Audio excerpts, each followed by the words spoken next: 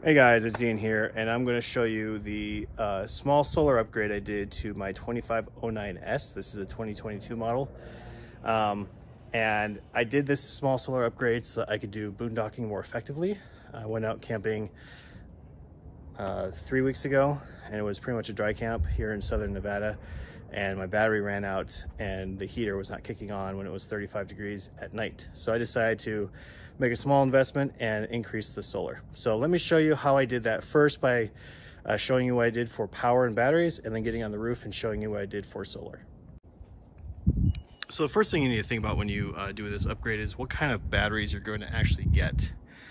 I went with 300 amp hours of lithium iron phosphate. You can use AGM or gels if you want to. I like this because I have more control over where I place the battery, how I place the battery, and how much I get out of the battery. The only thing I'd recommend when you're thinking about your batteries is the size.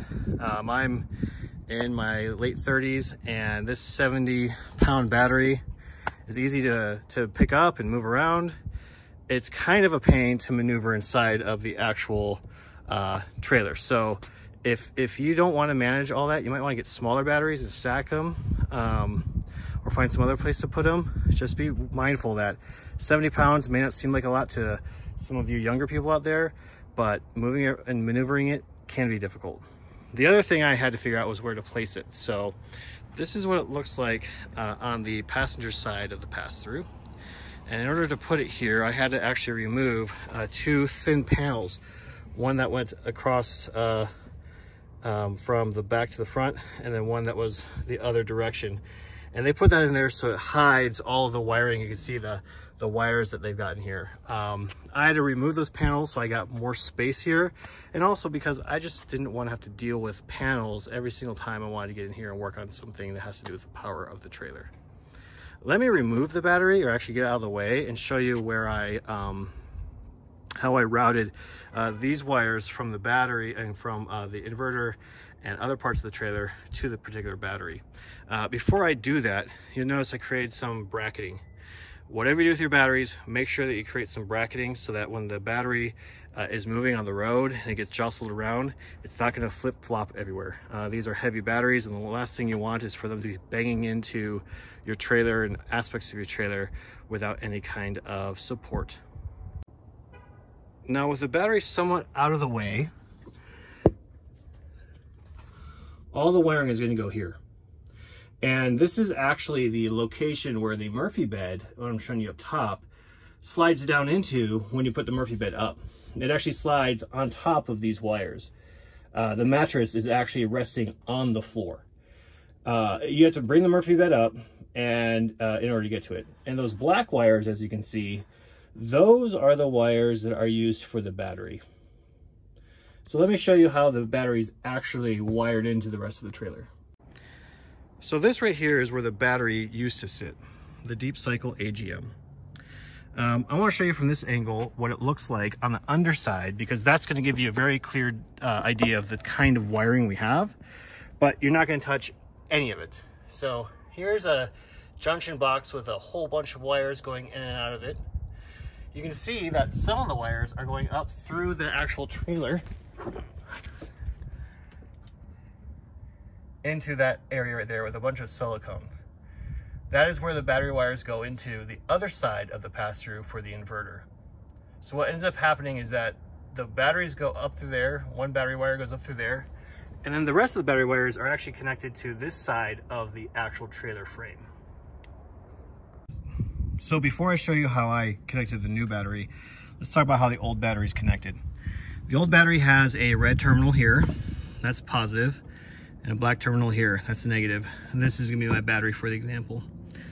The red terminal had a wire, this is the actual wire, and it connected from the terminal, and it connected onto the frame in this box right here.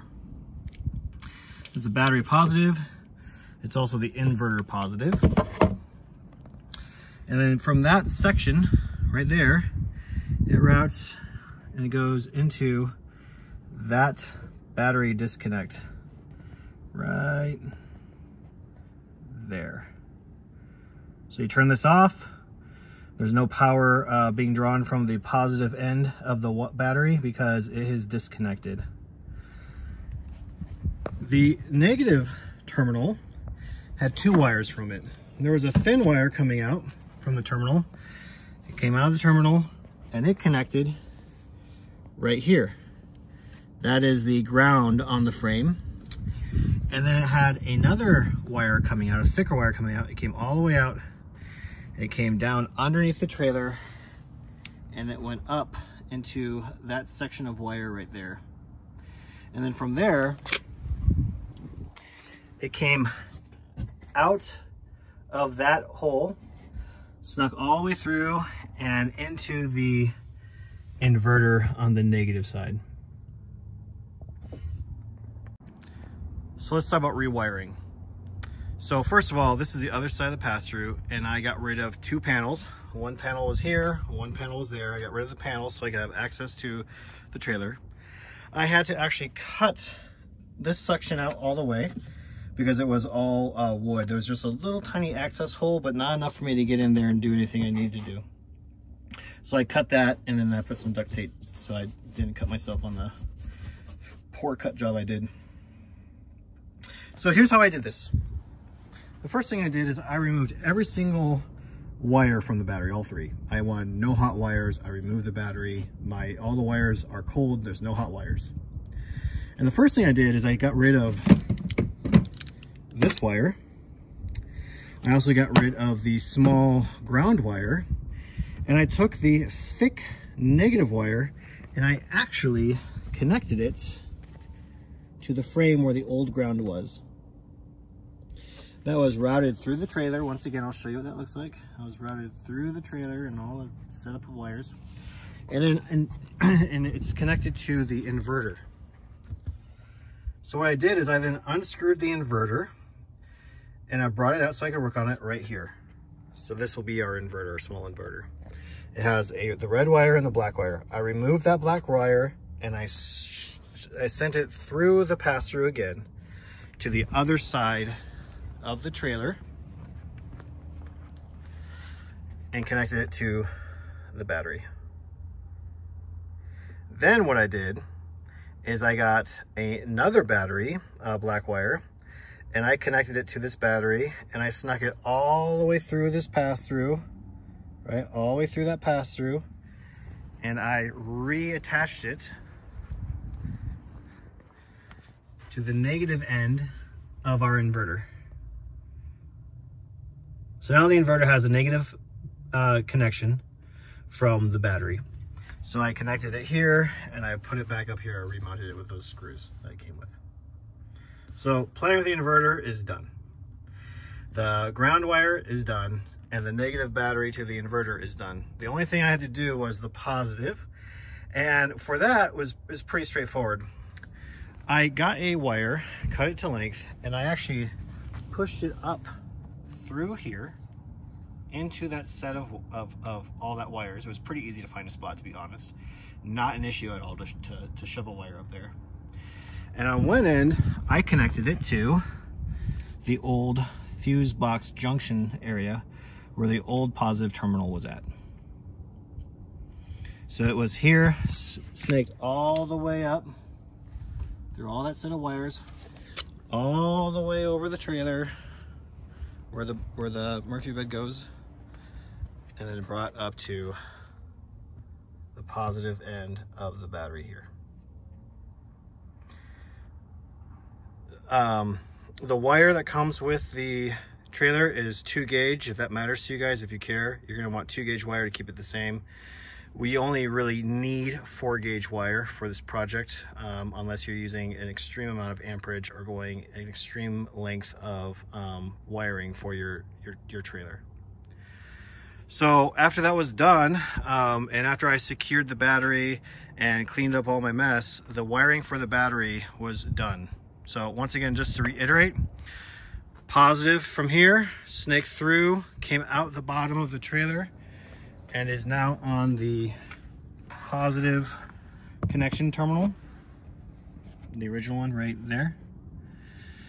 The old negative battery wire that went to the inverter is now the ground. that it snaked through the trailer into the inverter. It's no longer in the inverter, it's now in the battery. And then connected on the battery on that side is another wire that comes all the way through to the inverter. So I hope that was clear enough. I hope that was thorough enough for the wiring of the battery.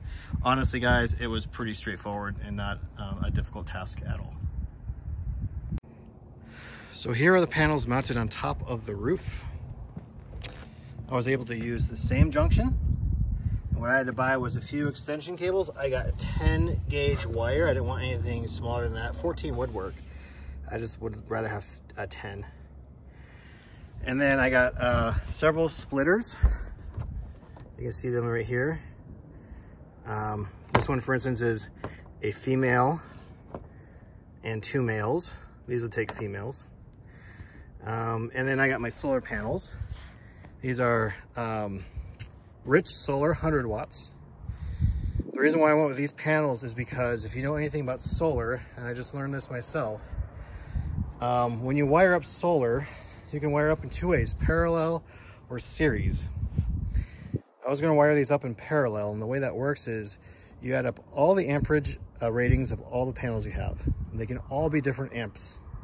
So I think the Go Power is 9.3, and these panels right here are like 5.2 amps or 5.21 amps. So you add all those amps together, and that gives you your base amperage. If it's over 30 amps, you're going to exceed the limits of your charge controller, which is okay. You're just not going to get as much power as you expected. You're going to take those amps, and then you're going to multiply it by the voltage of the panel that is the weakest voltage out of all of them.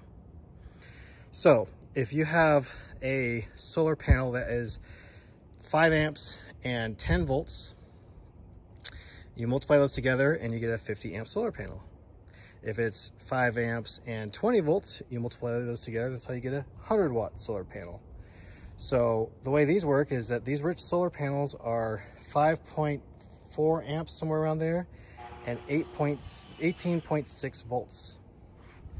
This right here is 9.3 amps and 18.6 volts.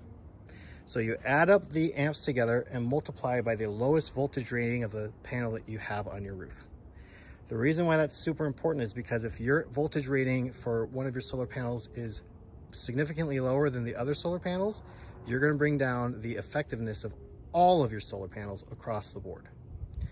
So that monologue was all there to say I did a lot of research, and I found a solar panel that was 100 watts that had an 18.6 voltage rating, which is exactly the same as the Go Power that came with the trailer.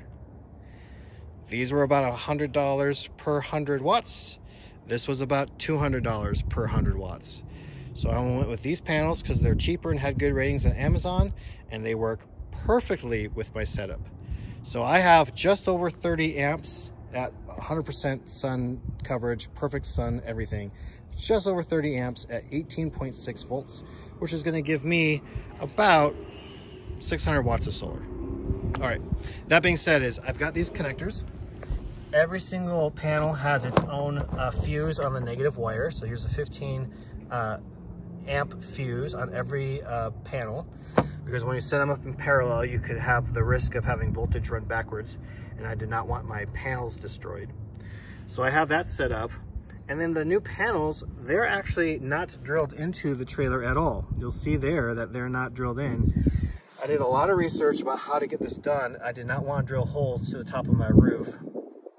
So I got this 3M VHB tape.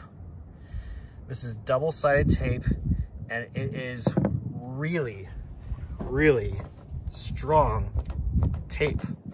I mean, I'm putting lots of force on this thing, and it's not coming up. Like you can see, as I do that, you can see I'm actually bending. I'm not sure, it's probably moving. I'm actually bending the metal before I'm getting anything from the trailer roof coming up. So these are, yeah, these are taped on solar panels. So I have 4 of them up here. all connected with my Ys all the way over into the original port.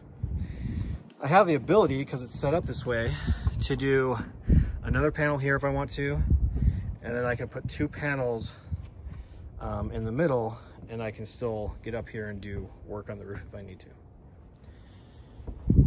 All that being done, this was about, with a buddy and I, we spent about 3 or 4 hours doing all of it together from start to finish. And now I have almost 600 watts of solar, 300 amp hours of power, and I can go dry camping with 0 issues in the future. Thanks for watching. Bye.